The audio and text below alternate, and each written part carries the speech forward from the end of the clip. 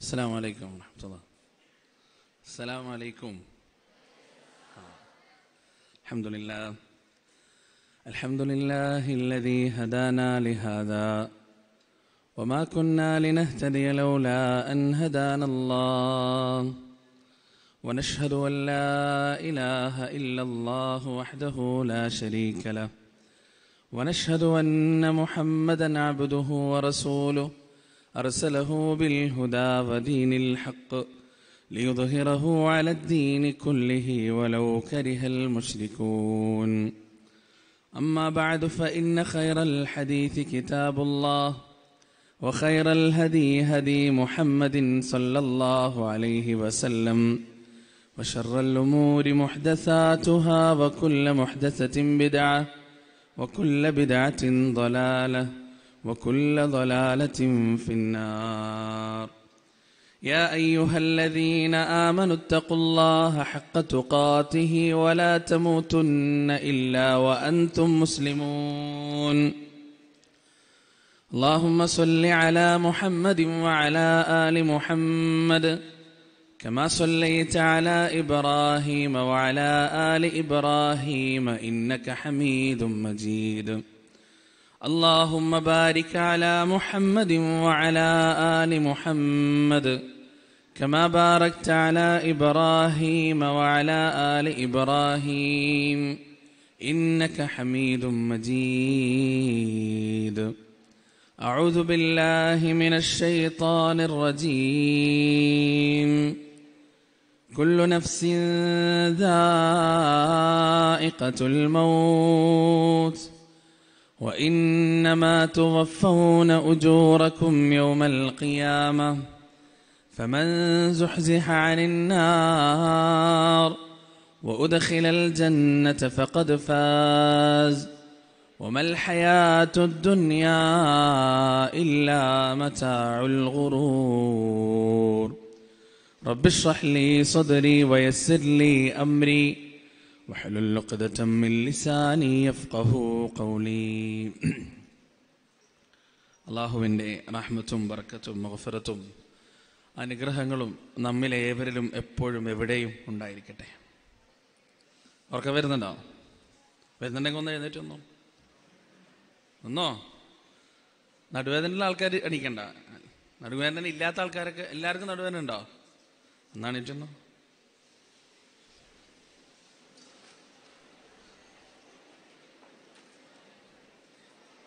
നമ്മളൊക്കെ കാലുകൊണ്ട് എഴുന്നേറ്റേക്കല്ലേ? നിങ്ങൾ വായോണ്ടാ എഴുന്നേറ്റേക്കുമ്പോൾ എത്ര ഒച്ച ഉണ്ടാവുമോ?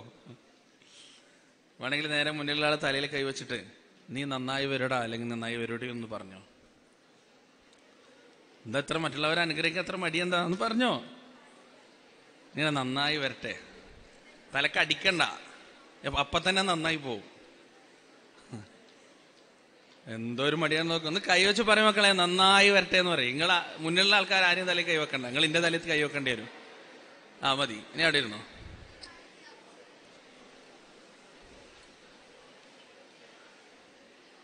ഇതെന്തിനാ അറിയോ?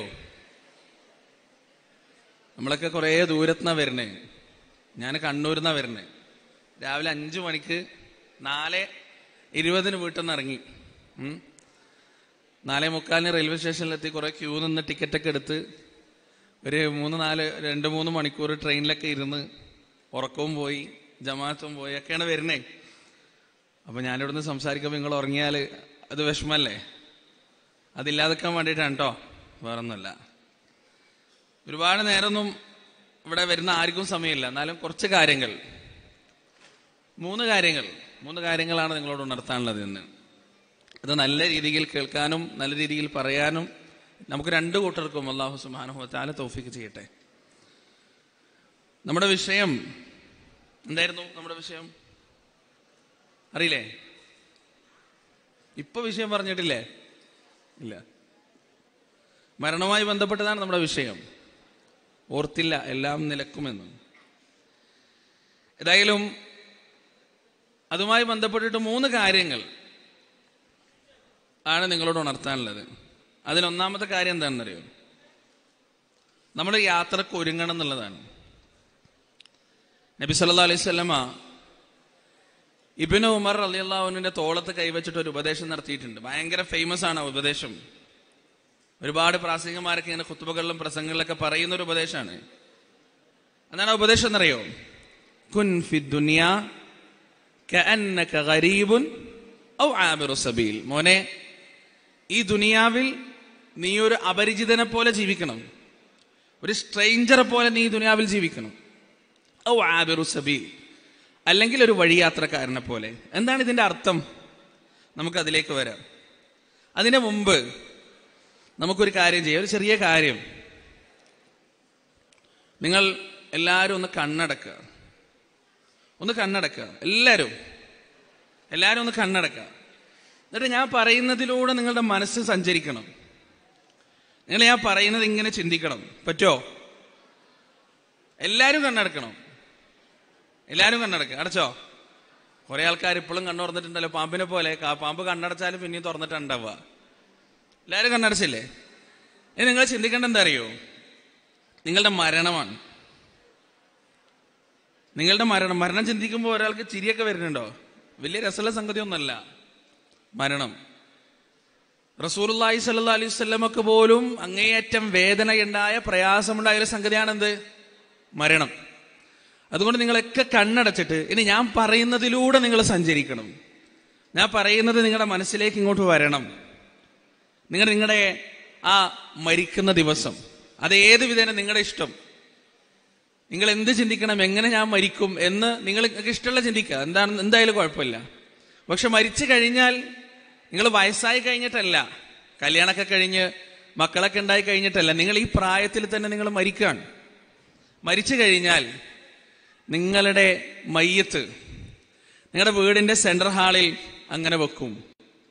മനസ്സിലേക്ക് അത് വരണം. വീടിന്റെ സെൻട്രൽ ഹാളിൽ മയ്യത്ത് വെച്ച് നിങ്ങളുടെ ഉമ്മാനൊന്ന് ഓർത്തു നോക്കിയേ, നിങ്ങളുടെ വാപ്പാനൊന്ന് ഓർത്തു നോക്കിയേ, നിങ്ങളുടെ അനുജന്മാരെ, അനുജത്തിമാരെ, കൂട്ടുകാരെ, കുടുംബക്കാരെ, ആ വീടിന്റെ മുറ്റം മനസ്സിലൊന്ന് കണ്ടു നോക്കി. എത്ര ആളുകളാണ്, പരിചയമുള്ളവരും പരിചയമില്ലാത്തവരുമായ ഒരുപാട് ആളുകൾ അവിടെ ഇങ്ങനെ വന്ന് നിൽക്കുന്നുണ്ട്. എന്തിനാണ് അവരൊക്കെ വന്ന് നിൽക്കുന്നത്? നിങ്ങൾ അവസാനമായി ഒരു നോക്ക് കാണാനാണ്. അവിടുന്ന് നിങ്ങളുടെ മയ്യത്ത് വീടിന്റെ പിറകുവശത്തേക്കോ അല്ലെങ്കിൽ കുളിമുറിയിലേക്കോ എടുക്കാൻ എന്തിനു വേണ്ടിയാണെന്നറിയോ? മയ്യത്ത് കുളിപ്പിക്കാനാണ്.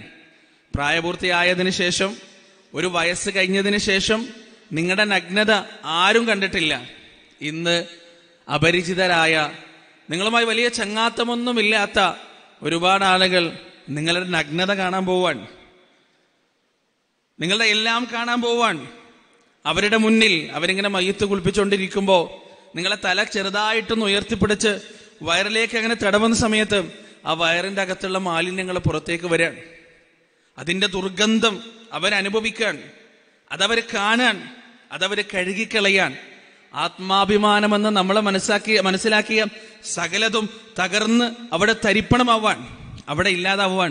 അവിടുന്ന് തിരിച്ച് നിങ്ങളുടെ വീടിന്റെ സെൻട്രൽ ഹാളിലേക്ക് തന്നെ നിങ്ങളുടെ മയ്യത്ത് കൊണ്ടുവന്ന് അവിടെ 3 തുണിയിൽ ഏറ്റവും വില കുറഞ്ഞ, നിങ്ങൾ ഇപ്പിട്ടിരിക്കുന്ന ഡ്രസ്സിന്റെ വില നിങ്ങളൊന്ന് മനസ്സിൽ ഓർത്തു നോക്ക്. 1000 റുപ്യ, 2000 റുപ്യ, 3000 രൂപ. നിങ്ങളുടെ ഷൂസ്, നിങ്ങളൊന്ന് അതിന്റെ വില മനസ്സിൽ കണക്കൂട്ടി നോക്ക്.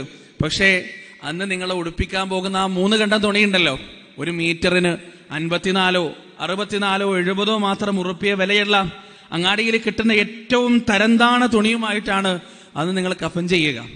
ആ മൂടൽ കഴിഞ്ഞാൽ അവസാനമായി വീട്ടിൽ നിന്നൊരു യാത്രയുണ്ട്. എല്ലാം വിട്ടെറിഞ്ഞിട്ട് മനസ്സില്ലാ മനസ്സോടെ നിങ്ങളുടെ ഉമ്മയും നിങ്ങളുടെ അനുജന്മാരും ജ്യേഷ്ഠന്മാരും കുടുംബക്കാരും നിങ്ങൾ അവിടെ നിന്ന് യാത്രയാക്കുന്ന ആ ദിവസം, ഇനി ഒരിക്കലും വീട്ടിലേക്ക് തിരിച്ചു വരാത്ത ദിവസം. സാധാരണ കോളേജിലേക്ക് ഇറങ്ങുമ്പോൾ ഉമ്മ ഞാൻ വൈകുന്നേരം വരാമെന്ന് മനസ്സുകൊണ്ടെങ്കിലും നമ്മൾ പറയുമായിരുന്നു. പക്ഷേ ഇന്ന് നമുക്കത് പറയാൻ കഴിയില്ല. ഇനി ഒരിക്കലും തിരിച്ചു വരില്ല നാം. അങ്ങനെ നാം പള്ളിക്കാട്ടിലേക്ക് പോവാൻ. ആ പള്ളിക്കാട്ടിലേക്ക് പോകുമ്പോൾ പള്ളിയിലേക്ക് അതിന്റെ മുമ്പ് വെച്ചിട്ട് പള്ളിയുടെ 1ാമത്തെ സഫിൽ നിങ്ങളെ മയ്യത്ത് വെക്കുമ്പോൾ ആൺമക്കളോട്, മക്കളെ ഒരു വട്ടം നിങ്ങളൊന്ന് ഓർക്കണം, ആ 1ാമത്തെ സഫ് നിങ്ങൾക്ക് പരിചയമുണ്ടോ? ആ 1ാമത്തെ സഫ് നിങ്ങൾക്ക് പരിചയമുണ്ടോ? അവിടെ നിങ്ങൾ ഉണ്ടാവാറുണ്ടോ? സുബ്ഹ് നമസ്കാരത്തിന്, ളുഹറിന്, അസറിന്, മഗ്രിബിന്, ഇശാ നമസ്കാരത്തിന് അവിടെ ആ 1ാമത്തെ സഫിൽ ബാങ്കിന്റെയും ഇഖാമത്തിന്റെയും ഇടയിൽ നിങ്ങൾ ഉയർന്ന കൈകളുമായി ഇരിക്കാറുണ്ടോ? ആ സഫ് നിങ്ങൾക്ക് പരിചയമുണ്ടോ? പരിചയമുണ്ട് എന്നാണ് നിങ്ങളുടെ മനസ്സ് പറയുന്നതെങ്കിൽ അത് വലിയ ഭാഗ്യമാണ്. പരിചയമില്ല എന്നാണ് നിങ്ങളുടെ മനസ്സ് പറയുന്നതെങ്കിൽ അത് വലിയ ദൗർഭാഗ്യമാണ്. ഇന്ന് അത് തിരുത്തേണ്ടതിന്റെ അവസാനത്തെ ദിവസമാണ്. അവിടെ നിന്ന് അങ്ങോട്ട് മയ്യിത്ത് നിസ്കാരം കഴിഞ്ഞു. ആരാ മയ്യിത്ത് നിസ്കാരത്തിന് ഇമാമ നിൽക്കുന്നത്? നമ്മുടെ വാപ്പ, അല്ലെങ്കിൽ നമ്മുടെ ഇക്കാക്ക, അല്ലെങ്കിൽ പള്ളിയുടെ ഇമാമ്. മയ്യിത്ത് നിസ്കാരം കഴിഞ്ഞ് നമ്മുടെ മയ്യത്തുമായി ഖബർസ്ഥാനിലേക്ക് പോയി 6 അടി മണ്ണിൽ ഒരു കുഴി കുഴിച്ച്, ആ കുഴിക്കുള്ളിൽ വേറൊരു ചെറിയ കുഴി കുഴിച്ച് അവിടെ നമ്മളെ കിടത്തി. നമ്മുടെ കിടക്കയൊന്ന് ഓർത്തു നോക്കുക. മാർദ്ദവമേറിയ പട്ടുമെത്ത, നല്ല തലയിണ, നമുക്ക് ഇഷ്ടമുള്ള പൊസിഷനിൽ ഇഷ്ടമുള്ളതുപോലെ കിടക്കാം. മൊബൈല് കേട്ട്, പാട്ട് കേട്ട്, സിനിമ കണ്ട് പല രാത്രികളിലും നമ്മൾ ഉറങ്ങിയിട്ടുണ്ട്. പക്ഷേ ഇന്ന് നമുക്ക് വേണ്ടി ഒരുക്കി വെച്ച ആ വീട് മണ്ണിൻ്റെതാണ്, പരുപരുക്കനാണ്, മാർദ്ദവമില്ലാത്തതാണ്, തലയിണയില്ലാത്തതാണ്, ഫാനില്ലാത്തതാണ്, AC ഇല്ലാത്തതാണ്, കൂട്ടിന് മൊബൈൽ ഇല്ലാത്തതാണ്. അവിടെ ആ ചെറിയ കുഴിയിലേക്ക് നമ്മെ ഇറക്കി വെച്ച് അതിന്റെ മുന്നിൽ കല്ലുകൾ വെച്ചുകൊണ്ട് നമ്മുടെ കുടുംബക്കാരും നമ്മുടെ കൂട്ടുകാരും അതിന്റെ മുകളിലേക്ക് മണ്ണ് വാരിയിട്ട് അവിടുന്ന് തിരിച്ചു പോവാൻ. അവരുടെ തിരിച്ചുപോക്ക് നിങ്ങളുടെ മനസ്സിൽ നിങ്ങളൊന്ന് കാണണം. അവര് തിരിച്ചു വീട്ടിലേക്ക് എത്തിക്കഴിഞ്ഞാൽ അവിടെ നിങ്ങളുടേതായ പലതും അവശേഷിക്കുന്നുണ്ടാവും. നിങ്ങൾ ഉപയോഗിച്ച കമ്പ്യൂട്ടർ ഉണ്ടാവും, നിങ്ങൾ ഉപയോഗിച്ച ലാപ്ടോപ്പ് ഉണ്ടാവും, നിങ്ങൾ ഉപയോഗിച്ച മൊബൈൽ ഫോണുകൾ ഉണ്ടാവും, നിങ്ങൾ ഉപയോഗിച്ച പുസ്തകങ്ങൾ ഉണ്ടാകും, നിങ്ങളുടെ സ്കൂൾ ബാഗുകൾ ഉണ്ടാവും. അവയോരോന്നും നിങ്ങളുടെ മനസ്സിലേക്ക് വരണം. നിങ്ങളുടെ മരണശേഷം നിങ്ങളുടെ അനുജനോ ജ്യേഷ്ഠനോ ആ മൊബൈൽ ഫോൺ എടുത്തൊന്ന് പരതി നോക്കിയാൽ, അതൊന്ന് ചെക്ക് ചെയ്ത് നോക്കിയാൽ അതിലെന്താണ് കാണാൻ പറ്റുന്നത്? ചാറ്റ് ചെയ്യാൻ പാടില്ലാത്ത ആളുകളുമായി ചാറ്റ് ചെയ്തതായി ആ മൊബൈലിൽ അവർക്ക് കാണാൻ പറ്റുന്നുണ്ടോ? വിളിക്കാത്തവരെ വിളിച്ചതായി ആ ഫോണിൽ അവർക്ക് കാണാൻ പറ്റുന്നുണ്ടോ? കാണാത്തത് കണ്ടതായി ലാപ്ടോപ്പുകളിൽ അവർക്ക് കാണാൻ പറ്റുന്നുണ്ടോ? ഒന്ന് നിങ്ങൾ ഉപയോഗിച്ച സകലതും ഒന്ന് പരതി നോക്കുക. അതോടൊപ്പം നിങ്ങൾ ചിന്തിക്കുക, നിങ്ങളുടെ ബെഡ്, നിങ്ങളുടെ സ്റ്റഡി ടേബിൾ, നിങ്ങൾ ഉപയോഗിച്ച സകലമാന വസ്തുക്കളും നിങ്ങളൊന്ന് ആലോചിച്ച് നോക്കുക. അവയെല്ലാം ഇന്ന് അനാഥമാണ്. ഇനി ഒരിക്കലും നിങ്ങൾ തിരിച്ചു വരാത്ത രീതിയിൽ അവയെല്ലാം അനാഥമാക്കിയിട്ട് നിങ്ങൾ തിരിച്ചു പോയിരിക്കുകയാണ്. ആ മടക്കയാത്രക്കാണ് നമ്മൾ ഒരുങ്ങേണ്ടത്. ഇനി കണ്ണു തുറന്നു. കുറെ ആൾ ഉറങ്ങിയതുകൊണ്ടല്ലേ? ആ രംഗം മനസ്സിലൊന്ന് ഓർത്ത് നോക്ക്. ഇത് നമ്മൾ ഇന്ന് മാത്രം ചെയ്യേണ്ടതല്ല. ഈ ഒരു കാര്യം നമ്മൾ ഇന്ന് മാത്രം എന്നും രാത്രി ഉറങ്ങുന്നതിന്റെ ഒരു 5-10 മിനിറ്റ് മുമ്പ് കണ്ണുകൾ അടച്ചു വെച്ചിട്ട് നിങ്ങളുടെ മരണത്തെക്കുറിച്ച് നിങ്ങൾ ഓർക്കണം. അത് കുറേ വയസ്സായിട്ട് കെട്ടിയോളും കുട്ടികളൊക്കെ ആയി കഴിഞ്ഞിട്ടുള്ള മരണമല്ല. ഈ പ്രായത്തിൽ, എൻ്റെ ഈ വയസ്സിൽ മരിക്കുന്നതായി ഞാൻ ഓർക്കണം. അതുകൊണ്ടാണ് റസൂൽ പറഞ്ഞത്, എല്ലാ ആസ്വാദനങ്ങളും മുറിച്ചു കളയുന്ന മരണമാകുന്ന സത്യത്തെക്കുറിച്ച് നിങ്ങൾ എപ്പോഴും ഓർത്തുകൊണ്ടിരിക്കണേ. 2 പാതയങ്ങൾ എന്ന് പറഞ്ഞാൽ എന്താണ്? ഇറ്റിനറീസ്. അതങ്ങനെ പറഞ്ഞാൽ എന്താണ്? നമ്മൾ യാത്ര പോകുമ്പോ, ടൂറൊക്കെ പോകുമ്പോ ഡ്രസ്സൊക്കെ എടുക്കൂലേ? ഡ്രസ്സ് എടുക്കും, അത്യാവശ്യമുള്ള സാധനങ്ങൾ എടുക്കും, ബ്രഷും പേസ്റ്റും സോപ്പൊക്കെ എടുക്കും. പല്ലേക്കാത്ത ആൾക്കാരാണെങ്കിലും ടൂറിന് പോകുമ്പോൾ എടുക്കും. കാരണം കൂട്ടുകാർ കളിയാക്കുമല്ലോ. അതുകൊണ്ട് എല്ലാ സാധനങ്ങളും എടുത്ത് പിറക്കി കെട്ടിയിട്ടാണ് പോവുക ടൂറിന് പോകുമ്പോൾ. അതേപോലെ നമ്മൾ തിരിച്ചു വരാത്ത യാത്രക്ക് പോകുമ്പോൾ അതിനു വേണ്ടിയുള്ള പാതയങ്ങൾ ഒരുക്കണം. എന്താണ് ആ പാതയം? ബ്രഷും പേസ്റ്റും ഒന്നുമല്ല, ഡ്രസ്സൊന്നുമല്ല, നമ്മുടെ കർമ്മങ്ങളാണ്. ആ ഖബറിലേക്ക് നമ്മൾ വെച്ചിട്ട് നമ്മുടെ ഭാഷയിൽ പറഞ്ഞാൽ ചങ്ക് ബ്രോ അവിടെ നിൽക്കുവോ? നമ്മളെ ഖബറടക്കി. അന്ന് രാത്രി നല്ല മഴയാണെന്ന് വിചാരിക്കുക. നമ്മുടെ ഏറ്റവും അടുത്ത സുഹൃത്ത് ആദ്യമായി ഒരു പെണ്ണിനെ കണ്ടിട്ട് പ്രേമം തോന്നിയപ്പോൾ അവൻ്റെ അടുത്താണ് പോയി പറഞ്ഞത്. ലവ് ലെറ്ററൊക്കെ എഴുതുമ്പോൾ അവനാണ് വാട്സപ്പിൽ അതിൻ്റെ ഓരോ ടിപ്സൊക്കെ എനിക്ക് അയച്ചു തന്നത്. അവൻ ആ രാത്രി നിങ്ങളുടെ ഖബറിൻ്റെ അടുത്ത് വന്ന് നിൽക്കുമോ? ആ ഖബറിൻ്റെ ഉള്ളിലെ അവസ്ഥ എന്തായിരിക്കും? അതിൻ്റെ ഉള്ളിൽ ആദ്യം മണ്ണിലേക്ക് ആ വെള്ളം ഇങ്ങനെ കിനിഞ്ഞിറങ്ങും. ആ കല്ലിന്റെ പുറത്ത് വെള്ളം ഇങ്ങനെ തളം കെട്ടി നിന്നിട്ട് ആ കല്ലിന്റെ ഇടയിലൂടെ, വിടവിലൂടെ ആ വെള്ളം മൂർന്ന് ഖബറിലേക്ക് ഇറങ്ങും. നിങ്ങൾ കിടക്കുന്ന ഖബർ മുഴുവൻ വെള്ളം കൊണ്ട് നിറയും. അതിനകത്ത് നിങ്ങളുടെ ശരീരം പൊങ്ങിക്കിടക്കും. മരിച്ചാൽ വെള്ളത്തിൽ താണു കിടക്കൂലല്ലോ, പൊങ്ങിക്കിടക്കും.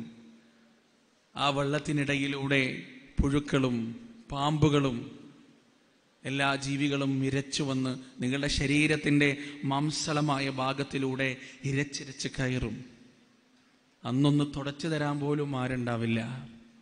ഇന്ന് നമ്മളൊന്ന് കരഞ്ഞാൽ, എന്തിനാ കരയുന്നത്? നിനക്കെന്തോ ഒരു മൂഡ് ഓഫ് ഉണ്ടല്ലോ, ഇന്ന് നീ സാധാരണ ഉള്ളതുപോലെയല്ലല്ലോ എന്നൊക്കെ ചോദിക്കാൻ എത്ര ആളുകളാണ്. പക്ഷെ അന്നാരും ഉണ്ടാവില്ല. അന്ന് നമ്മൾ ഒറ്റക്കാണ്. ആ ദിവസത്തെക്കുറിച്ച് മക്കളെ നമ്മൾ എപ്പോഴും ഓർക്കണം. നമ്മുടെ ചിന്ത ഒരിക്കലും അതിൽ നിന്ന് വിട്ടുപോകരുത്. 2 രീതിയിലുള്ള പാതയങ്ങൾ നമുക്ക് ഒരുക്കി വെക്കാൻ കഴിയും. 2 അനുഭവങ്ങൾ, നടന്ന 2 സംഭവങ്ങൾ ഞാൻ നിങ്ങളോട് പറയാൻ. നിങ്ങൾ ജീവിതത്തിൽ വലിയ മാറ്റമുണ്ടാക്കണം. ഒരു സംഭവം നടക്കുന്നത് ഗൾഫ് രാജ്യത്താണ്. അവിടെ നിങ്ങളെപ്പോലെ നല്ല രീതിയിൽ പഠിച്ച് പഠനമൊക്കെ കഴിഞ്ഞ് ജോലി നേടിയ ഒരു യുവാവ്, അദ്ദേഹത്തിനൊരു ദുശ്ശീലുണ്ടായിരുന്നു. ഫോണിലും ലാപ്ടോപ്പിലും അനാവശ്യമായ വീഡിയോകൾ കാണാം, വൃത്തികെട്ട അശ്ലീല വീഡിയോകൾ കാണാം. അദ്ദേഹം അങ്ങനെ കണ്ടുകൊണ്ടിരിക്കുമ്പോൾ അദ്ദേഹത്തിന്റെ ഇൻബോക്സിലേക്ക് ഒരു ഓഫർ വരികയാണ്. എന്താണ് ഓഫർ എന്നറിയോ? 500 റിയാൽ അടച്ചു കഴിഞ്ഞാൽ, 500 റിയാൽ എന്ന് പറഞ്ഞാൽ ഏകദേശം ഒരു 7,000 ഉറുപ്പ്യ വരും. റിയാൽ അടച്ചു കഴിഞ്ഞാൽ ഒരു 8 മാസത്തേക്ക് 9 മാസത്തേക്ക് എല്ലാ ദിവസവും പുതിയ പുതിയ അശ്ലീല വീഡിയോകൾ നിങ്ങളുടെ ഇമെയിലിലേക്ക് അങ്ങനെ വന്നുകൊണ്ടേയിരിക്കും. പിന്നെ നിങ്ങളൊന്നും നോക്കേണ്ട, ദിവസവും അത് മാത്രം കണ്ടാൽ മതി, വേറെ നിങ്ങൾ തപ്പിപ്പോകുന്നും വേണ്ട എന്നൊരു ഓഫർ ഇയാളുടെ ഇൻബോക്സിലേക്ക് വരികയാണ്. സാധാരണഗതിയിൽ എൻ്റെ മുന്നിലിരിക്കുന്ന കൗമാരക്കാർക്കൊരു സ്വഭാവമുണ്ട്. ഇറങ്ങിയ ഉടനെയുള്ള ഒരു സിനിമ നിങ്ങൾക്ക് കിട്ടിക്കഴിഞ്ഞാൽ നിങ്ങളത് കാണുകയും ചെയ്യും, കൂട്ടുകാരനോട് വിളിച്ചു പറയുകയും ചെയ്യും, എടാ എനിക്ക് കിട്ടിയിട്ടുണ്ട്, നിങ്ങൾക്ക് വേണോ? അല്ലേ? ശരിയല്ലേ? അങ്ങനെ അവർക്ക് അങ്ങനെ അയച്ചു കൊടുക്കും. എത്ര ആളുകൾക്കാണ്? നമ്മളൊരു സിനിമ നമ്മൾ കണ്ടു, ഹറാം, തെറ്റ്, അത് നമ്മളും പടച്ചവനും തമ്മിലുള്ള കാര്യമാണ്. പക്ഷേ അതേ സിനിമ നമ്മുടെ കൂട്ടുകാരൻ അയച്ചു കൊടുത്തു. പിറ്റേന്ന് നമ്മൾ മരിച്ച് ഖബറിൽ കിടക്കുമ്പോഴും നമ്മൾ അയച്ചു കൊടുത്ത ആ സിനിമ ഇങ്ങനെ റൊട്ടേറ്റ് ചെയ്യുന്നുണ്ടാവും. അതിങ്ങനെ ഓരോ ഫോണുകളിൽ നിന്ന് ഫോണുകളിലേക്കും, സിസ്റ്റങ്ങളിൽ നിന്ന് സിസ്റ്റങ്ങളിലേക്കും, ലാപ്ടോപ്പുകളിൽ നിന്ന് ലാപ്ടോപ്പുകളിലേക്കും അങ്ങനെ മാറി മാറി പ്രചരിക്കുന്നുണ്ടാവും. അതിൻ്റെയൊക്കെ ഭവിഷ്യത്ത് നമ്മുടെ ഖബറിലേക്ക് അങ്ങനെ ഇറങ്ങിക്കൊണ്ടേയിരിക്കും. ഓരോ 2.5 മണിക്കൂറും ഓരോ ആളുകളും സിനിമ കാണുന്ന സമയത്ത് അതിലുള്ള ഹറാമുകളിലേക്ക് അവരുടെ കണ്ണുകൾ പോകുമ്പോൾ ഓരോ നിമിഷത്തിലെയും അദാബുകളും ശിക്ഷകളും നമ്മുടെ ഖബറിലേക്ക് അങ്ങനെ ഇറങ്ങിക്കൊണ്ടിരിക്കും. ഈ യുവാവിനും അങ്ങനെ ഒരു ദുസ്വഭാവം ഉണ്ടായിരുന്നു. ഇവനക്ക് 5-8 മാസത്തേക്ക് ഇങ്ങനെ ഒരു ഓഫർ കിട്ടിയപ്പോൾ ഇവൻ 500 റിയാൽ അടച്ചു, അത് സബ്സ്ക്രൈബ് ചെയ്തു. എല്ലാ ദിവസവും കിട്ടട്ടെ, പിന്നെ തപ്പുണ്ടല്ലോ നെറ്റിൽ കയറിയിട്ട്. അങ്ങനെ അവൻ വേറൊരു കാര്യം കൂടി ചെയ്തു. ഇത് തന്റെ ഐഡിയയിലേക്ക് വന്നു കഴിഞ്ഞാൽ അപ്പൊ തന്നെ തന്റെ ഏകദേശം 10-25ഓളം വരുന്ന തന്റെ അടുത്ത സുഹൃത്തുക്കളുടെ ഐഡികളിലേക്ക് ഇവനെ പോലെ ഇത് കാണുന്ന അടുത്ത സുഹൃത്തുക്കളുടെ ഐഡികളിലേക്ക് ഓട്ടോമാറ്റിക്കലി ഫോർവേഡ് ചെയ്യുന്ന സിസ്റ്റം അവനാക്കി വെച്ചു. അവനൊന്നും ചെയ്യേണ്ട.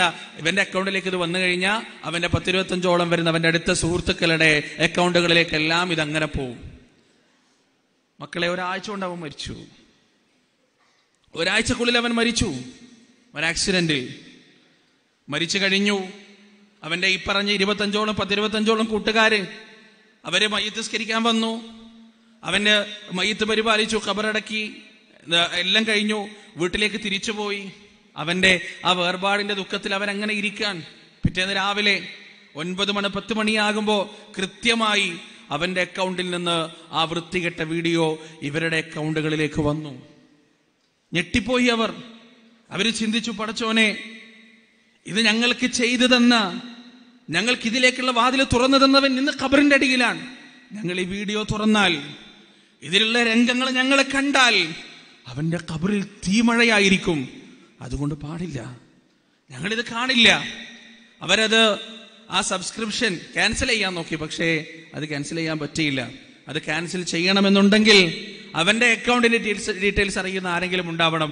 അതാർക്കും അറിയില്ല താനും. കാരണം ഇത്തരത്തിലുള്ള ഒരുപാട് രഹസ്യങ്ങൾ ഉള്ളത് കൊണ്ട് അവനത് ആർക്കും പറഞ്ഞു കൊടുത്തിട്ടില്ല. അവസാനം ഈ വീഡിയോ അയക്കുന്ന ആളുകൾ, ആ കമ്പനി പറഞ്ഞു, 8 മാസം നിങ്ങളിത് സഹിച്ചേ പറ്റുള്ളൂ, 8 മാസം കഴിഞ്ഞാൽ ഇത് താനെ നിന്നുകൊള്ളുമെന്ന് പറഞ്ഞു. മക്കളെ, ഒന്നാമത്തെ ദിവസം അവര് കണ്ടില്ല എന്ന് വെച്ചു. 2ാമത്തെ ദിവസവും 3ാമത്തെ ദിവസവും ഒരാഴ്ച കഴിയുമ്പോഴേക്ക് ഈ യുവാവിന്റെ വേർപാടിന്റെ ദുഃഖമൊക്കെ അവർ മറക്കും. അവന്റെ മരണം അവർ മറക്കും. അവന്റെ ചങ്ങാത്തം അവർ മറക്കും. പരലോകം അവർ മറക്കും. സ്വർഗവും നരകവും അവർ മറക്കും. അവന്റെ ഖബറിലേക്ക് പെയ്യാനിരിക്കുന്ന തീമഴയെ കുറിച്ച് അവർ മറക്കും. അറിയാതെ യുവത്വത്തിന്റെ ചാബല്യത്തിൽ അവരുടെ അക്കൗണ്ടുകളിലേക്ക് ദിനേന വന്നുകൊണ്ടിരിക്കുന്ന ആ വീഡിയോകൾ അവർ തുറക്കും, കാണും. അവരുടെ മനസ്സിൽ നിന്നത് മറഞ്ഞിട്ടുണ്ടെങ്കിലും ലോകരക്ഷിതാവായ അള്ളാഹുവിന്റെ കണക്കിൽ ഈ യുവാക്കളുടെ അക്കൗണ്ടുകളിലേക്ക് ഇത്തരത്തിലുള്ള വീഡിയോകൾ സെൻഡ് ചെയ്തു കൊടുത്ത മരിച്ചു കിടക്കുന്ന ഖബറിന്റെ അടിയിൽ കിടക്കുന്ന ഈ യുവാവിന്റെ ചെയ്തി പടച്ച റബ്ബിന്റെ അക്കൗണ്ടിൽ അപ്പോഴും ഉണ്ടാകും. അവന്റെ ഖബറിൽ തീമഴ തുടങ്ങും, അദാബ് തുടങ്ങും, ശിക്ഷ തുടങ്ങും. ഈ കാലാവധി, സബ്സ്ക്രിപ്ഷന്റെ കാലാവധി കഴിയുന്നത് വരെ ഈ യുവാവ് ചെയ്യാത്ത തെറ്റിന്, അനുഭവിക്കാത്ത സുഖത്തിന്, അനുഭവിക്കാത്ത രസത്തിന് ശിക്ഷ അനുഭവിക്കേണ്ടി വരും. ഇത് ഒരു തരത്തിലുള്ള പാതയമാണ്. ഇത്തരത്തിലുള്ള പാതയം വേണമെങ്കിൽ നമുക്കൊരുക്കാം. ഇതുപോലെയുള്ള യാത്രാ സജ്ജീകരണം നമുക്ക് വേണമെങ്കിൽ നടത്താം. നമ്മുടെ കൂട്ടുകാരികൾക്ക് നമുക്ക് സിനിമ ഡൗൺലോഡ് ചെയ്ത് കൊടുക്കാം. നമ്മുടെ കൂട്ടുകാരന്മാർക്ക് നമുക്ക് പാട്ട് ഡൗൺലോഡ് ചെയ്ത് കൊടുക്കാം. അവന് ലവ് ലെറ്റർ എഴുതി കൊടുക്കാം.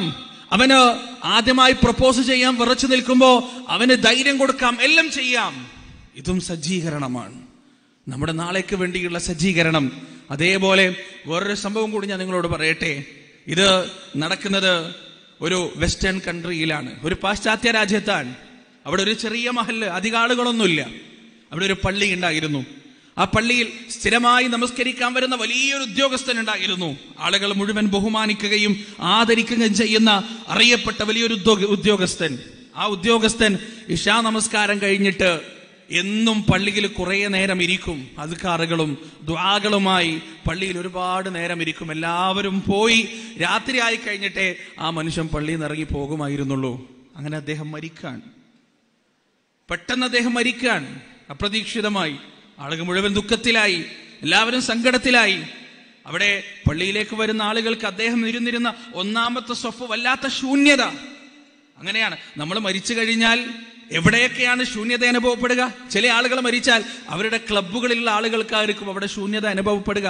ചില ആളുകൾ മരിച്ചാൽ ആ നാട്ടിലുള്ള ഏതെങ്കിലും റോഡരികിലുള്ള കിടങ്ങിനായിരിക്കും ശൂന്യത അനുഭവപ്പെടുക.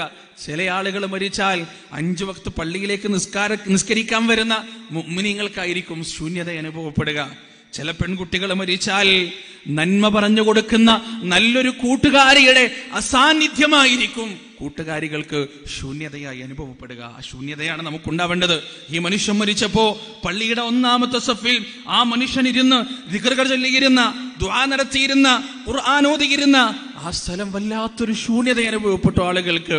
ദിവസങ്ങൾ കടന്നുപോയി, ആഴ്ചകളും കടന്നുപോയി. വല്ലാത്തൊരു കാര്യം അവിടെയുള്ള ആളുകൾ ശ്രദ്ധിക്കാണ്. എന്താണെന്നറിയോ?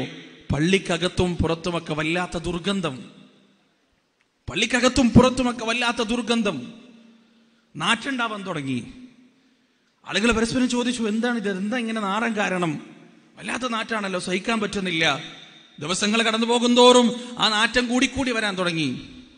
അവസാനം അവർ മനസ്സിലാക്കി ഇത് പള്ളി വൃത്തിയാക്കി കഴിഞ്ഞിട്ടാണ്. വുദു എടുക്കുന്ന ഭാഗവും ബാത്റൂമിന്റെ ഭാഗവും പള്ളിയുടെ പരിസരവും തുടച്ച് വൃത്തിയാക്കാത്തത് കൊണ്ടാണ് ഈ മണം വരുന്നത്. അവർ ചിന്തിച്ചു, എന്തുകൊണ്ട് ഇത്രയും നാള് ഈ മണം വന്നില്ല? എന്തുകൊണ്ട് ഇത്രയും നാള് ഈ ദുർഗന്ധം വന്നില്ല? അവരാലോചിച്ചു. അവസാനം അവർ ആ സത്യം മനസ്സിലാക്കി. സമൂഹം മനസ്സിലാക്കുന്ന, സമൂഹം ബഹുമാനിക്കുന്ന, ആദരിക്കുന്ന, നൂറുകണക്കിന് ഉദ്യോഗസ്ഥന്മാരുടെ സല്യൂട്ട് സ്വീകരിക്കുന്ന ആ വലിയ മനുഷ്യൻ, ആ വലിയ ഉദ്യോഗസ്ഥൻ, അദ്ദേഹം ഇശാ നമസ്കാരം കഴിഞ്ഞിട്ട് മണിക്കൂറുകളോളം പള്ളിയിലിരുന്നത് എന്തിനു വേണ്ടിയാണെന്നറിയോ?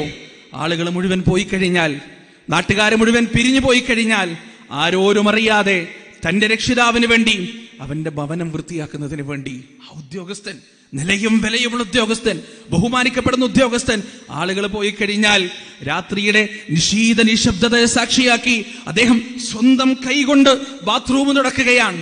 ആളുകൾ കാർക്കിച്ചു തുപ്പിയ, ആളുകൾ മുഖം കഴുകിയ ഹൗദിന്റെ പരിസരങ്ങൾ സ്വന്തം കൈപ്പടകൾ കൊണ്ട് തുടച്ചു വൃത്തിയാക്കുകയാണ്. അദ്ദേഹം ജീവിച്ചിരിക്കുന്ന കാലം പള്ളിയിൽ ഒരു ദുർഗന്ധം ഉണ്ടായിട്ടില്ല, പള്ളിയിൽ ഒരു നാറ്റമുണ്ടായിട്ടില്ല. അദ്ദേഹത്തിന്റെ ആ സാന്നിധ്യം ഉണ്ടായപ്പോ അവിടെ അവർ തിരിച്ചറിയുകയാണ്. അത് കഴിഞ്ഞ് നാട്ടുകാരത് തിരിച്ചറിഞ്ഞ ഒന്നാമത്തെ വെള്ളിയാഴ്ച ഖതീബ് മിമ്പറിൽ കയറി. രണ്ടാമത്തെ ഖുത്ബയിൽ അദ്ദേഹം സംസാരിക്കാൻ തുടങ്ങി. അദ്ദേഹം കരഞ്ഞു. അദ്ദേഹം പറഞ്ഞു, നമ്മുടെ കൂടെ മുന്നിലത്തെ സഫിൽ ഉണ്ടാകുമായിരുന്ന ഞാനും നിങ്ങളും ബഹുമാനിക്കുന്ന വലിയ മനുഷ്യൻ, അദ്ദേഹം ഇവിടെ വലിയൊരു കാര്യം ചെയ്തിരുന്നു. വർഷങ്ങളായി നമ്മൾ ആരും അറിയാതെ ഈ പള്ളിയും പള്ളിയുടെ പരിസരങ്ങളും അദ്ദേഹമാണ് വൃത്തിയാക്കിയിരുന്നത്. അദ്ദേഹം ഒരു അനുമോദനം പ്രതീക്ഷിച്ചിട്ടില്ല, ഒരു പ്രശംസ പ്രതീക്ഷിച്ചിട്ടില്ല, ഒരു കൈകൊട്ടൽ പ്രതീക്ഷിച്ചിട്ടില്ല, ഒന്നും പ്രതീക്ഷിച്ചിട്ടില്ല. അള്ളാന്റെ തൃപ്തിക്കും അള്ളാഹുവിന്റെ റിദക്കും വേണ്ടി മാത്രമായിരുന്നു എന്ന് ആളുകൾ മുഴുവൻ പൊട്ടിക്കരഞ്ഞു. അന്നും അസർ നമസ്കാരം കഴിഞ്ഞു. മഗ്‌രിബ് നമസ്കാരം കഴിഞ്ഞു. ഇശാ നമസ്കാരം കഴിഞ്ഞപ്പോ ആ പള്ളിക്കകത്ത് ഒരുപാട് യുവാക്കൾ ആരും പോകുന്നില്ല. എല്ലാവരും ദുആ ചെയ്ത് ദിക്ർ ചൊല്ലി ഖുർആൻ ഓതി അവിടെ അങ്ങനെ ഇരിക്കാൻ. അവസാനം ആരും പോകുന്നില്ല എന്ന് കണ്ടപ്പോ എല്ലാവർക്കും കാര്യം മനസ്സിലായി. എല്ലാവരും അങ്ങോട്ടും ഇങ്ങോട്ടും നോക്കിയിട്ട് പോകുന്നില്ലേ? അപ്പൊ എല്ലാരും ഇത് തുടരാനുള്ള പരിപാടിയാണ്. ഏത്? ഈ മരിച്ചുപോയ ഈ മനുഷ്യൻ വർഷങ്ങളായി ഒറ്റക്ക് നിന്ന് ചെയ്തിരുന്നത് അദ്ദേഹം മരിച്ചു കഴിഞ്ഞപ്പോൾ നാട്ടുകാരറിഞ്ഞു, യുവാക്കൾക്കൊക്കെ ആവേശമായി. അവരെല്ലാരും 10-15 യുവാക്കൾ പള്ളിയിൽ ഇശാസ്കാരം കഴിഞ്ഞിട്ട് അവിടെ ഇരുന്നു പള്ളി വൃത്തിയാക്കാൻ. അവസാനം അവർ തമ്മിൽ തർക്കമായി. അവർ പറഞ്ഞു, നമുക്കൊരു കാര്യം ചെയ്യാം, നറുക്കിട്ടിട്ട് ഇന്നത്തെ ദിവസം നറുക്ക് വീഴുന്നാൾ വൃത്തിയാക്കട്ടെ, നാളെയും നറുക്കിടാം. അങ്ങനെ ഓരോ ദിവസം നറുക്കിട്ടിട്ട് നമുക്ക് ഈ പള്ളി വൃത്തിയാക്കാമെന്ന് പറഞ്ഞ് ഇന്നും ആ പ്രദേശത്ത് 5 പൈസ കൂലിക്ക് വെക്കാതെ അള്ളാന്റെ വജ്ഹ് മാത്രം ഉദ്ദേശിച്ചിട്ട് യുവാക്കൾ പള്ളിയും പരിസരവും വൃത്തിയായിക്കൊണ്ടിരിക്കാൻ. ഞാൻ പറഞ്ഞു വരുന്നത് എന്താ അറിയോ? ഓരോ പ്രാവശ്യവും ആ പള്ളിയുടെ ഹൗദിന്റെ കരയിലെയും ബാത്റൂമിലെയും മാലിന്യങ്ങൾ നീക്കാൻ ഒരു യുവാവ് വെള്ളമെടുത്തൊഴിക്കുമ്പോ ആ വെള്ളം മഴയായി അനുഗ്രഹത്തിന്റെ, റഹ്മത്തിന്റെ, ബർക്കത്തിന്റെ, നിഅമത്തിന്റെ, വാത്സല്യത്തിന്റെ, റബ്ബിന്റെ കാരുണ്യത്തിന്റെ തുല്യതയില്ലാത്ത മഴയായി ഈ മരിച്ചു കിടക്കുന്ന ഉദ്യോഗസ്ഥന്റെ ഖബറിലേക്ക് പെയ്യുമെന്ന കാര്യത്തിൽ എന്തെങ്കിലും സംശയമുണ്ടോ നിങ്ങൾക്ക്? ഇതും ഒരു പാതയമാണ്, ഇതും ഒരു യാത്രയുടെ ഒരുങ്ങലാണ്.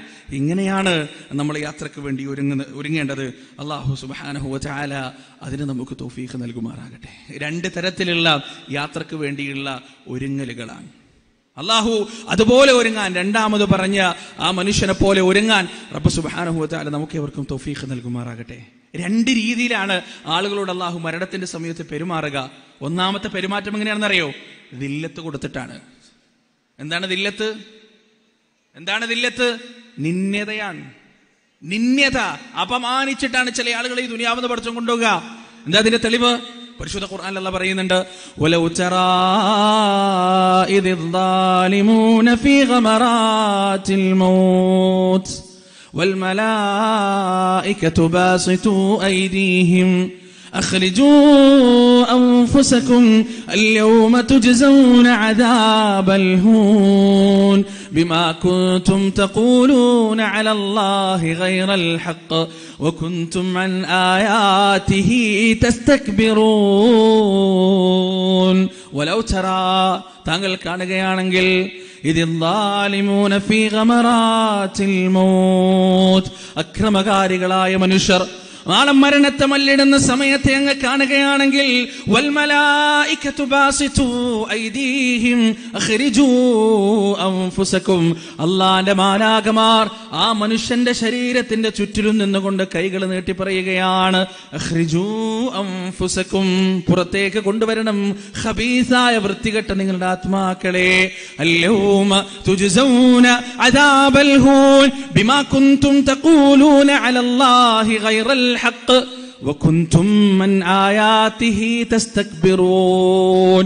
ഉമ്മാന്റെയും ബാപ്പാന്റെയും മാഷന്മാരുടെയും ടീച്ചർമാരുടെയും കൂട്ടുകാരുടെയും കണ്ണിൽ പൊടിയിടാൻ നിങ്ങൾ ധരിച്ചിരുന്ന വെള്ളവസ്ത്രം ഇന്ന് പിച്ച് ചീന്തപ്പെടുകയാണ്.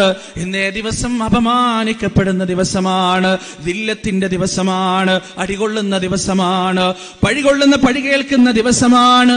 നിന്യമായ റബ്ബിന്റെ അദാബിലേക്ക് അനുവാദമില്ലാതെ നിങ്ങളെ വലിച്ചു കൊണ്ടുപോകപ്പെടുന്ന ദിവസമാണ്. ദില്ലത്ത് നൽകിയിട്ടാണ് ചില ആളുകളെ ഈ ദുനിയാവിൽ നിന്ന് അല്ലാഹു കൊണ്ടുപോകുക. പടച്ചോൻ നമ്മളെ കാത്തിരക്ഷിക്കട്ടെ.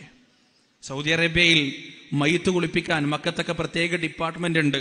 അതിന്റെ തലപ്പത്തുണ്ടാവുക ഉലമാക്കളാണ്, ആലിമീങ്ങളാണ്. അങ്ങനെ ഒരു മയ്യിത്ത് മക്കയിലേക്ക് കൊണ്ടുവരപ്പെട്ടു എന്നാണ് അതിന്റെ പ്രാന്തപ്രദേശത്തുള്ള ഒരു ചെറുക്കന്റെ മയ്യിത്ത്. ആ മയ്യിത്ത് കണ്ടപ്പോൾ ആളുകൾ പേടിച്ചുപോയി. മയ്യിത്ത് വല്ലാത്ത രൂപത്തിലാണ്, മുഖമൊക്കെ കറുത്തിരണ്ടിട്ട് വല്ലാത്തൊരു രൂപത്തിലാണ് മയ്യിത്തുള്ളത്. അവിടെ ആലിമ് ചോദിച്ചു, എന്താ സംഭവം? ഈ കുട്ടിക്ക് എന്തെങ്കിലും ഒരു ചരിത്രം ഉണ്ടോ? ഈ കുട്ടിക്ക് എന്തെങ്കിലും ഒരു ബാക്ക് ഹിസ്റ്ററി ഉണ്ടോ? ഇത്രമാത്രം മയ്യിത്ത് വികൃതമാവാൻ, ഇത്രമാത്രം മയ്യിത്ത് വൃത്തികേടാവാൻ എന്തെങ്കിലും ഒരു ബാക്ക് ഹിസ്റ്ററി ഈ കുട്ടിക്കുണ്ടോ എന്ന് ചോദിച്ചപ്പോ നാട്ടിൽ നിന്ന് കൊണ്ടുവന്ന ആളുകൾ പറഞ്ഞു, ഉണ്ട് ഉസ്താദേ, ഉണ്ട്. എന്താണ് ആ ബാക്ക് ഹിസ്റ്ററി എന്നറിയോ? എന്നും രാത്രി മയക്കുമരുന്ന് കഴിച്ച് അബോധാവസ്ഥയിൽ വന്നിട്ട് സ്വന്തം ഉമ്മാനെ അടിക്കുകയും ഇടിക്കുകയും തൊഴിക്കുകയും ചെയ്ത് ഉമ്മാന്റെ വസ്ത്രങ്ങൾ വലിച്ചു കീറിയിട്ട് വീടിന്റെ ചുറ്റിലും നഗ്നയായി ഉമ്മാനെ നടത്തിച്ചിരുന്നു ഈ പയ്യൻ. അതുകൊണ്ട് അവന്റെ മരണസമയത്ത് അള്ളാഹു അവന്റെ ദില്ലത്ത് നൽകി. ആ ആലിമ് പറഞ്ഞു, ആ ഡിപ്പാർട്ട്മെന്റിന്റെ ഹെഡായ ആ പണ്ഡിതൻ പറഞ്ഞു, ഞാൻ ഇവന് വേണ്ടി നിസ്കരിക്കില്ല. അള്ളാഹു സുബ്ഹാനഹു വ തആല അത്തരത്തിലുള്ള മരണത്തിൽ നമ്മളെ കാത്തുരക്ഷിക്കുമാറാകട്ടെ. എന്നാൽ ഇക്റാം കൊടുത്തിട്ട് പടച്ചോൻ തിരിച്ചു കൊണ്ടുപോകുന്ന ചില ആളുകളുണ്ട്. അവരുടെ മരണം ഇസ്സത്തുള്ള മരണമായിരിക്കും, സുന്ദരമായ മരണമായിരിക്കും, ആരും കണ്ടാൽ കൊതിച്ചു പോകുന്ന മരണമായിരിക്കും. അന്തസ്സോടെയാണ് അവർ ഈ ലോകത്ത് നിന്ന് യാത്രയാവുക. അതിനൊരു ഉദാഹരണമാണ് മഹാനായ ഹൻദല റളിയല്ലാഹു അൻഹു. ഉഹുദ് യുദ്ധം കഴിഞ്ഞിട്ട് ഉഹുദ് യുദ്ധത്തിന്റെ ട്രാജിക് എൻഡിൽ 70ഓളം സഹാബികൾ മരിച്ച് ആ സഹാബികളുടെ മയ്യത്തുകൾ ഇങ്ങനെ മറമാടിക്കൊണ്ടിരിക്കുമ്പോ, ഷഹീദായ ആളുകളുടെ മയ്യത്ത് കുളിപ്പിക്കൂല, അറിയില്ലേ, അവരെങ്ങനെ മറമാടിക്കൊണ്ടിരിക്കുമ്പോ ഹൻദല റളിയല്ലാഹു അൻഹുവിനെ സഹാബത്ത് ഇങ്ങനെ കൂടിയെടുത്ത് അപ്പുണ്ട് അദ്ദേഹത്തിന്റെ ശരീരത്തിൽ നിന്ന് വെള്ളം ഇങ്ങനെ ഊർന്നുറ്റുന്നുണ്ട്. ആരും കുളിപ്പിച്ചിട്ടില്ല, ആരും വെള്ളവും പാർന്നിട്ടില്ല. പിന്നെ എവിടെ നിന്നാണ് ഈ വെള്ളം വരുന്നത്? അത്ഭുതമായിപ്പോയി എല്ലാവർക്കും. എല്ലാവരും റസൂലുള്ളാഹിന്റെ അടുത്ത് ചെന്നു എന്നിട്ട് പറഞ്ഞു, യാ റസൂലല്ലാഹ്, ഇങ്ങനെയൊക്കെ കാണുന്നുണ്ട്, വെള്ളം ഇങ്ങനെ ഊർന്നിറങ്ങാണ് ഹൻദലയുടെ ശരീരത്തിൽ നിന്ന്. റസൂലുള്ളാഹി സ്വല്ലല്ലാഹു അലൈഹി വസല്ലം പറഞ്ഞു, ഹൻദലയുടെ ഭാര്യയോട് ഒന്ന് പോയി ചോദിച്ചു നോക്ക് എന്താണ് സംഭവം. ഹൻദലയുടെ ഭാര്യയുടെ അടുത്ത് ചെന്നു ചോദിച്ചു, എന്താണ്? ഭാര്യ പറഞ്ഞു, അദ്ദേഹം മരിക്കുമ്പോ അദ്ദേഹത്തിന് ജനാബത്തുണ്ടായിരുന്നു. അദ്ദേഹവും ഞാനും തമ്മിൽ ബന്ധത്തിലേർപ്പെട്ടതിന് ശേഷമാണ് അദ്ദേഹം യുദ്ധത്തിന് വരുന്നത്. അങ്ങനെ അദ്ദേഹം മരിച്ചു കഴിഞ്ഞപ്പോ റസൂലുള്ളാഹി പറയാൻ, ആകാശലോകത്ത് നിന്ന് അല്ലാഹുവിന്റെ മലക്കുകൾ ഇറങ്ങി വന്നിട്ട് അദ്ദേഹത്തെ കുളിപ്പിക്കുകയാണ്.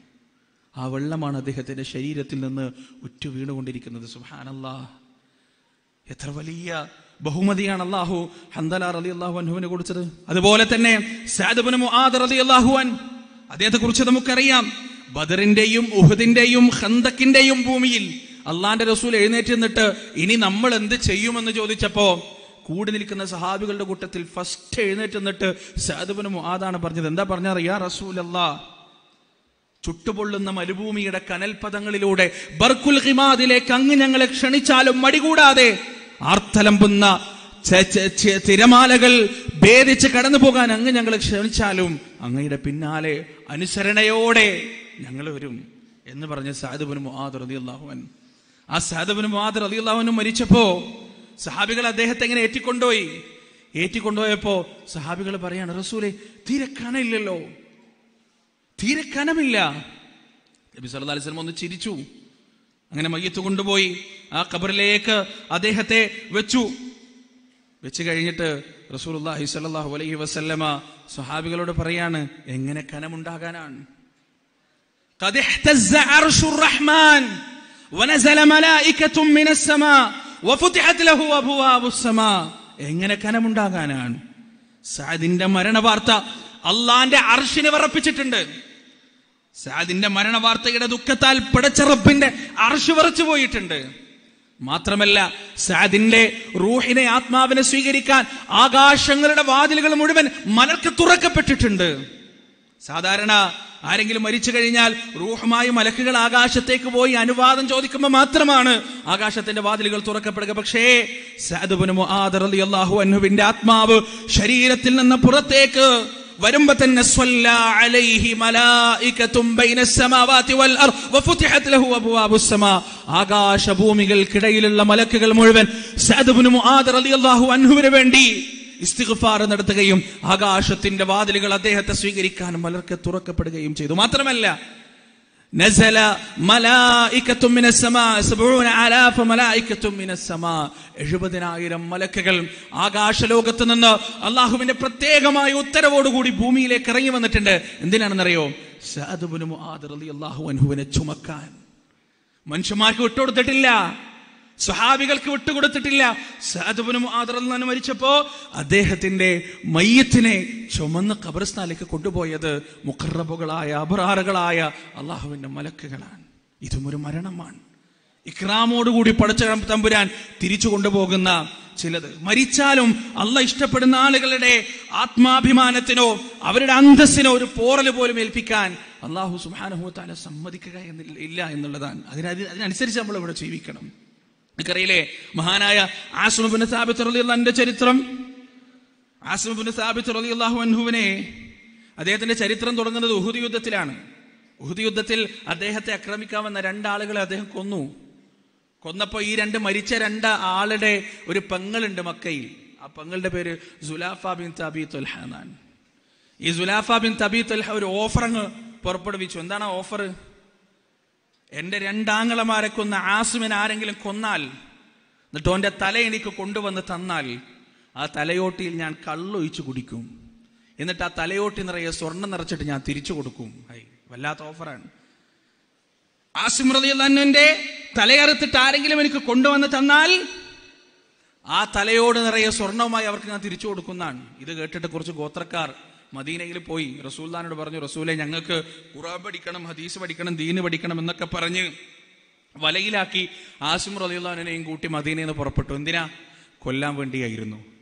മദീനയുടെ പ്രാന്തപ്രദേശത്തെത്തി 200ഓളം ആളുകൾ ആസിം ഇബ്നു സാബിത്ത് റളിയല്ലാഹു അൻഹുവിനെ വളഞ്ഞു, ആക്രമിക്കാൻ തുടങ്ങി. അവിടെ വെച്ച് ആസിം റളിയല്ലാഹു അൻഹു അള്ളാഹിനോടൊരു ദുആ നടത്തി. റബ്ബേ, മരിക്കാൻ എനിക്ക് ഭയമില്ല, നിനക്ക് വേണ്ടി ഈ ഭൂമിയിൽ പിടഞ്ഞു വീഴാൻ ഞാൻ മടിക്കുന്നില്ല. പക്ഷേ ഈ പറയുന്ന കപടന്മാർ, ചതിയന്മാർ, വഞ്ചകന്മാർ എന്റെ ശരീരത്ത് തൊടുന്നത് ഞാൻ ഇഷ്ടപ്പെടുന്നില്ല. അത് ഞാൻ മരിക്കുന്നതിന് മുമ്പായാലും ശേഷമായാലും നാഥാ, എന്റെ മരണത്തിന് മുമ്പോ ഞാൻ മരിച്ചതിന് ശേഷമോ ഈ പറയുന്ന കപടന്മാർ, ചതിയന്മാർ എന്നെ തൊടുന്നതിൽ നിന്ന് നീ എന്നെ കാത്തുരക്ഷിക്കണേ റബ്ബേ എന്ന് ആസിം ഇബ്നു സാബിത്ത് റളിയല്ലാഹു അൻഹു അവിടെ വെച്ച് അല്ലാഹുവിനോട് പ്രാർത്ഥിക്കുകയുണ്ടായി. അത്ഭുതമായിരുന്നു പിന്നീട് നടന്നത്. 200ഓളം വരുന്ന ആളുകളുടെ പടയാളികൾ ഓടി വന്ന് ആസിം റളിയല്ലാഹു അൻഹു ആക്രമിക്കാൻ നോക്കും. പക്ഷെ അവരവിടെ മരിച്ചു. അദ്ദേഹത്തെ തൊടാൻ കഴിഞ്ഞിട്ടില്ല, ഒരാൾക്കും സ്പർശിക്കാൻ കഴിഞ്ഞിട്ടില്ല.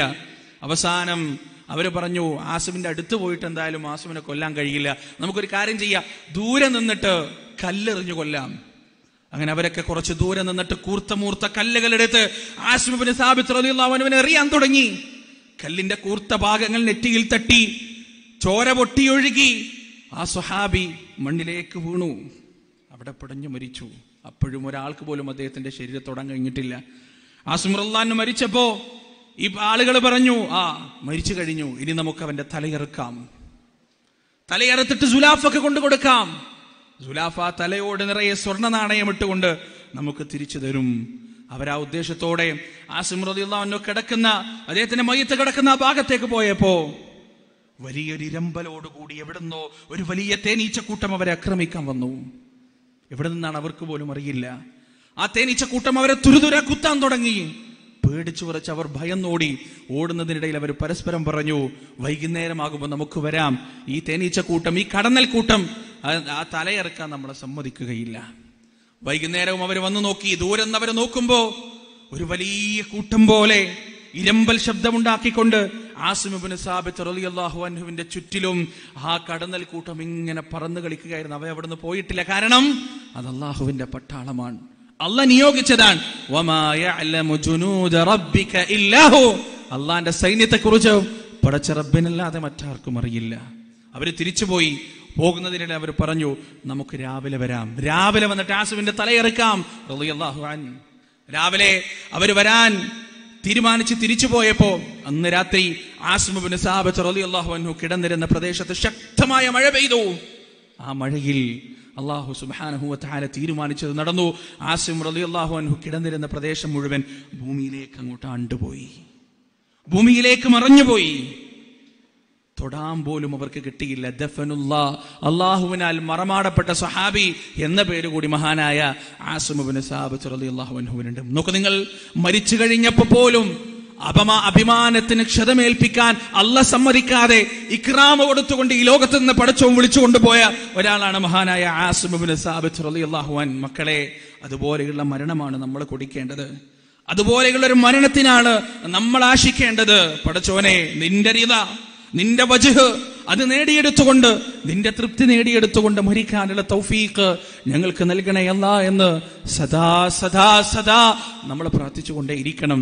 പല ആളുകളും പല രൂപത്തിലാണ് മരിക്കുക.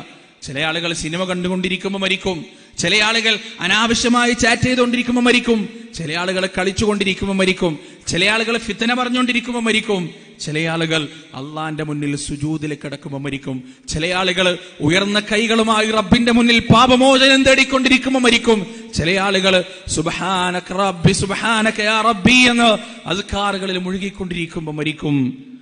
എങ്ങനെയാണോ നമ്മൾ മരിക്കുന്നത് അതുപോലെയാണ് നാളെ മഹ്ശറയിൽ അല്ലാഹു സുബ്ഹാനഹു വ തആല നമ്മളെ ഉയർത്തെഴുന്നേൽപ്പിക്കുക. അതുകൊണ്ട് ഞാൻ അവസാനിപ്പിക്കാൻ, എൻ്റെ സമയം ഇവിടെ തീരാൻ, നിങ്ങൾ പരിശ്രമിക്കേണ്ടത് നല്ല ഒരു മരണത്തിനാണ്. ഇക്റാമോടുകൂടി ഈ ലോകത്ത് നിന്ന് വിട പറയാനുള്ള ശ്രമമാണ് നമ്മുടെ ഭാഗത്ത് നിന്നുണ്ടാവേണ്ടത്. മക്കളെ, ഈ ഒരു 3/4 മണിക്കൂർ അല്ലെങ്കിൽ ഈ ഒരു ദിവസം നിങ്ങളുടെ ജീവിതത്തിൽ കേവലം ഒരു ദിവസവും മണിക്കൂറുകളുമായി മാറരുത്. ഈ പറഞ്ഞ കാര്യങ്ങൾ ഞാൻ പറഞ്ഞല്ലോ, 2 തരത്തിലുള്ള പാഥേയങ്ങൾ, അതിലേത് പാഥേയം വേണമെന്ന് ഇന്ന് നിങ്ങൾ തീരുമാനിക്കണം. അതിനനുസരിച്ചുള്ള പ്രവർത്തനം നിങ്ങളുടെ ഭാഗത്തു നിന്നുണ്ടാകണം. അല്ലാഹു സുബ്ഹാനഹു വ തആല അതിന് നമുക്ക് തൗഫീഖ് നൽകുമാറാകട്ടെ. നന്മയുടെ പാഥേയങ്ങൾ ഒരുക്കിക്കൊണ്ട്, തഖ്വയുടെ പാഥേയങ്ങൾ ഒരുക്കിക്കൊണ്ട് ഈ ലോകത്ത് നിന്ന് അല്ലാഹുവിന്റെ ഇക്റാം നേടിയെടുത്ത് മരിക്കുന്ന മുഅ്മിനുകളുടെയും മുഅ്മിനാത്തുകളുടെയും കൂട്ടത്തിൽ അല്ലാഹു സുബ്ഹാനഹു വ തആല നമ്മെ ഏവരെയും ഉൾപ്പെടുത്തുമാറാകട്ടെ. വ ആഖിറു ദഅവാനാ അനിൽ ഹംദുലില്ലാഹി റബ്ബിൽ ആലമീൻ. അസ്സലാമു അലൈക്കും വറഹ്മത്തുള്ളാഹി.